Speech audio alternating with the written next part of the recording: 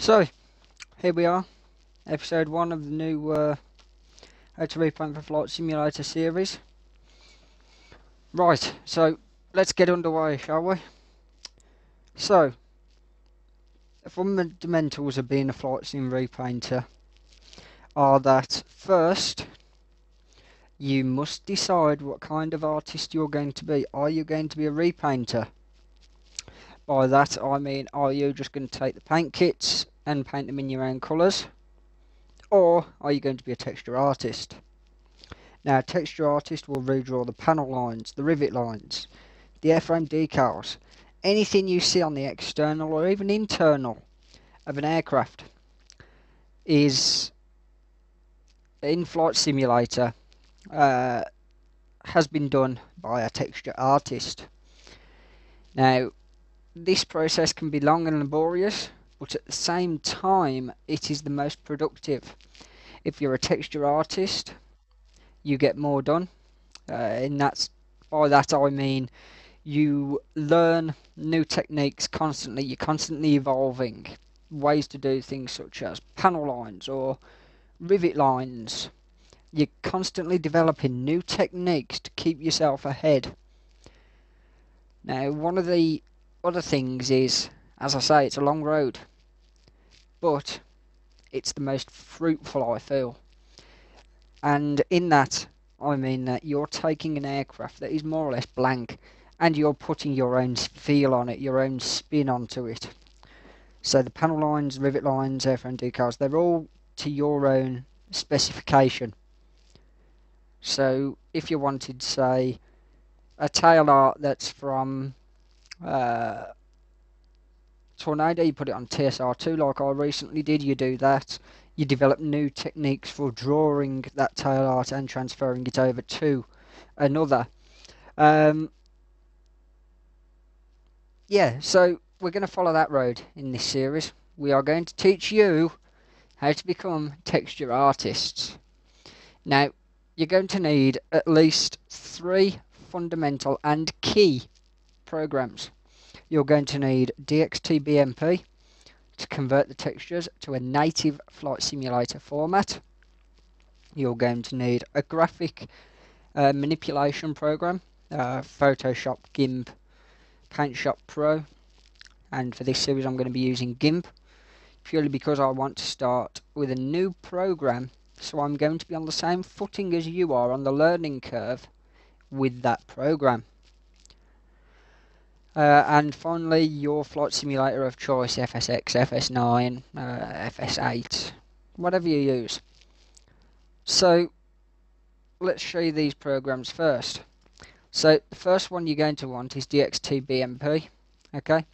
That can be found on www.mwgfx.co.uk/programs/dxtbmp.htm, or you can just Google search DXT-BMP and that'll bring you up at this page. And if you come down to the bottom, you download the installer, you install that. From memory it installs to C drive graphics folder. After that, we're going to need a means of editing our images.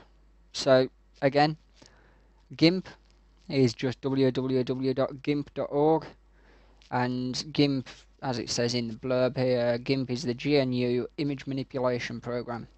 So with this program, you've got a freeware alternative to Photoshop. And the final thing, as I said, is your flight simulator, which you've no doubt got installed. So for the purpose of this series, we'll be repainting this Kirk Olsen's F-16. Now there's a reason for this also, even though you might hate the aircraft itself, the F-16. It does have some of the nicest mapping for a tutorial there could be. It has a top side, it has an underside, and then it has your fin sides and your engine pods on another texture sheet. So you've got 3 texture sheets. Your top, your bottom, your fin and engine sides. That's it for the externals, apart from your pylons and things if you want to go into editing them. So if you come on to simviation.com/fs_paintkits2.htm, it's down at the bottom of the page and it's only the relevant texture, so any external ones you really need. After that, we're going to need to convert those textures. Now, once you've got it into your flight simulator, you can verify it's installed by loading your flight simulator, having a look. But you can then take your texture, and there'll be formats like this with nothing on them, okay? You won't be able to see the images like these, which I've already converted. I got ahead of myself. But so all we do with them, again, drag them onto DX2BMP. Okay, you can see here, rescue. Now I know these work on an alpha channel, means that they won't show up unless this alpha channel is present. Okay. Even if the alpha channel was pure black, these would not show up. If the alpha channel was pure white, you'd see the black as well. But we'll get into that into another episode.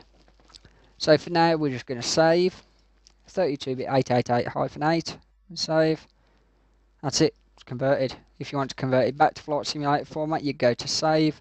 And you can either save it again as 32-bit 888, because Flight Simulator will read that, provided you haven't opened it with another program in the meantime. So if you resaved it as 32-bit 888 and then opened it again in Photoshop, then tried to look in Flight Sim, it wouldn't work. You'd have to go into DX2BMP again and convert it once more. So that's just what it's done. To convert it back though, you'd go for one of your standard formats with an alpha channel, so DXT1, DXT3 or 32-bit. But that's pretty much all the fundamentals are. Your programs you'll need, which path you're going to be on, and in a way, what you're going to gear yourself towards. Myself, I geared myself more towards military aviation. That is due in part to past experience, also due in part to taste. I do quite like being deafened by military aircraft. They just stir my soul that bit more than, well, long metal tube. So, yeah. Well, that's been episode 1. It's just been the fundamentals, getting you started. In episode 2, we'll look at getting these textures into our editing program and starting to draw some panel lines. So, if you have been, thank you for watching. And for now, that's me out. Take care.